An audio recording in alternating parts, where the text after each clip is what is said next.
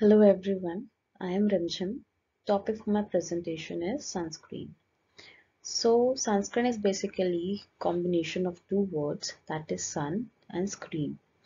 Sun consists of different rays that are visible rays, infrared rays, ultraviolet rays, whereas screen is a protection that we get from the sun rays.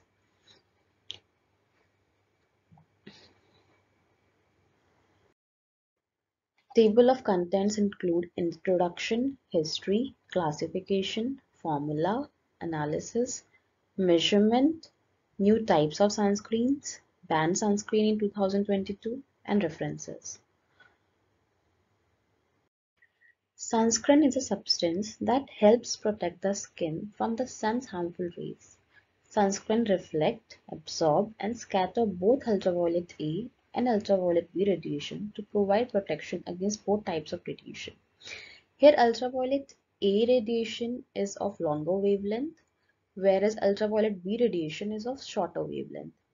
Ultraviolet A radiation causes skin aging, whereas ultraviolet B radiation is very harmful for the skin as it can cause cancer and various diseases.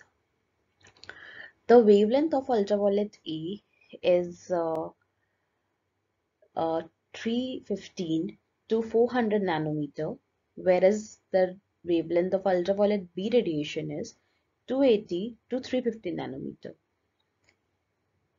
Using lotions, creams, or gels that contain sunscreens can help protect the skin from premature aging and damage that may lead to skin cancer. These are some of the sunscreens in India that are used by various peoples. Now, history of sunscreen. The first ultraviolet B filters were produced in 1928, followed by the first sunscreen, invented in Australia by chemist H. A. Milton Blake. In 1932, formulating with the UV filter Celol at a concentration of 10%. Early adopters of sunscreen were the US military. In 1944, as the hazards of sun overexposure became apparent to soldiers stationed in the Pacific tropics at the height of World War II, water-resistant sunscreen were introduced in 1977. Now, classification of sunscreens. Sunscreens are classified into two parts, topical and systemic. Topical sunscreen are the sunscreen that are applied on the skin, the topical region, whereas systemic sunscreen are the sunscreen that are given to a systemic region.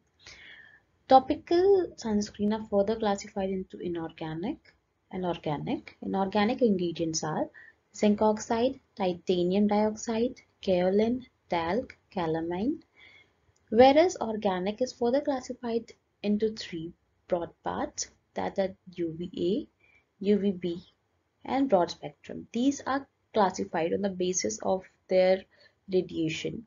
Like the ingredients present in UVA will provide protection against the UVA radiation. The ingredients that are present in UVB will provide protection against the UVB radiation, whereas broad spectrum will provide the protection against both UVA and UVB radiation. So protection will be provided from UVA and UVB, both the radiation in broad spectrum. Now, formula of sunscreen. These are the ingredients that are mainly present in the sunscreens, and in the next column there are the uses that are specified with the ingredients that are used in the sunscreen. These are the most common ingredients used in sunscreens: titanium dioxide, avobenzone, zinc oxide, octisalate, oxybenzone, homosalate. Analysis of sunscreen. These are the various parameters that are used for the analysis of sunscreen. Physical analysis. It includes organoleptic test to observe changes in the color and presence of phase separation in the product. Stability test. color, phase separation, liquefaction. There should be no color changes, not separation of phase in sunscreen formulation in the stability test if they are to pass the quality tests. The absence of liquefaction provides strong evidence for the stability of the emulsions. These tests should ascribe to the International Committee of Harmonization, that is ICH Q1A to Q1F. pH determination over time. The pH value of sunscreen stored at different conditions is determined using a digital pH meter. The pH tests are repeated for multiple emulsions for formulation after a determined period of storage. Ideal pH is around 6.0, which approximates the average pH of the skin. pH changes indicate the accuracy of chemical reactions that indicate the quality of the final product. Microbiological stability. Sunscreens, like other topical formulation, must be free from any microbial contamination that may render them deleterious to the users. Measurement of the effectiveness of sunscreen. Sun protection factor. SPF is a measure of how much solar energy is required to produce sunburn on protected skin, relative to the amount of solar energy required to produce sunburn on unprotected skin. As the SPF value increases, sunburn protection increases. This is the formula to measure the effectiveness of sunscreen. SPF 50 admits 1 by 50th and so on.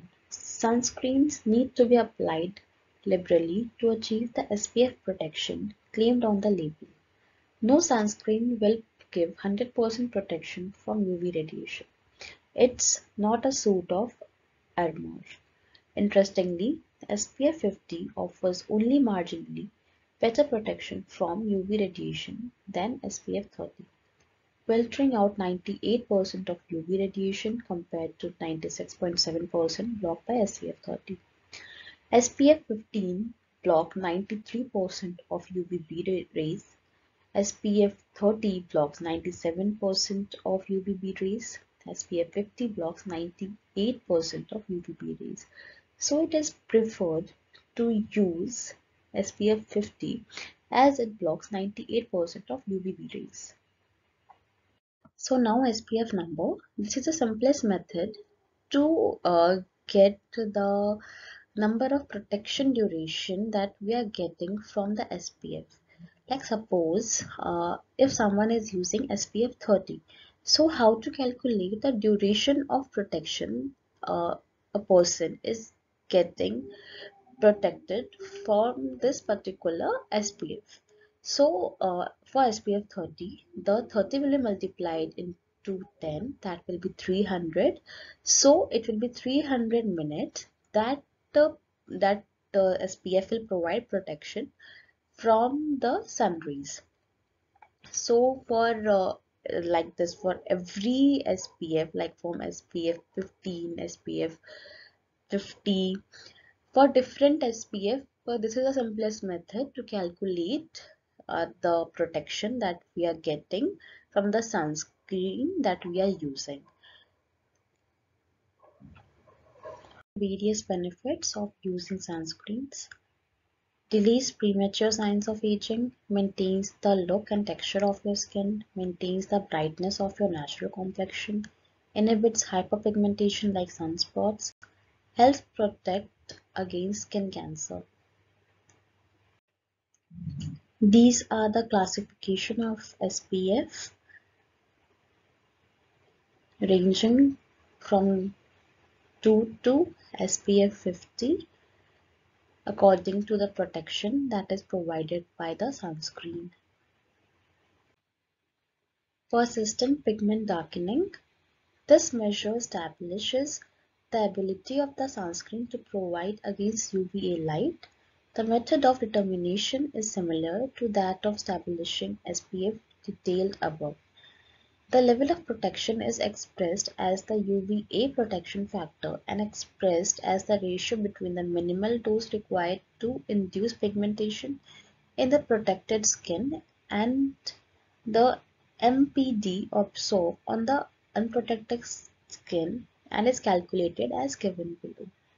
This is the formula of calculation of UVA protection factor.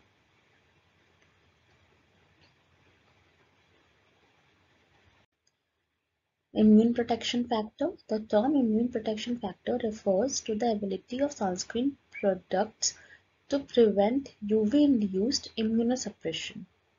IPF is assisted by complex methods such as the ability of a sunscreen to inhibit either the sensitization or elicitation arms of contact or delayed time hypersensitivity reactions to allergens such as DNCB and nickel respectively. IPF is considered to correlate better with the UVA protectiveness of sunscreen than with its SPF. These are the new types of sunscreens: antioxidant sunscreen, sunscreen by mouth, glitter sunscreen. Sunscreen also comes in what looks like a wiped cream can and comes out, yes, in a wiped formula. Of course, it's not at all aesthetics. The water-resistant vegan SPF 30 feels ultra-light and comfortable while using free of oxybenzone, oxytenoxate, PEG, and parabens. It hydrates too with coconut oil, aloe vera, banana extract, sea oil, and vitamin E. These are the sunscreens that were banned in 2022.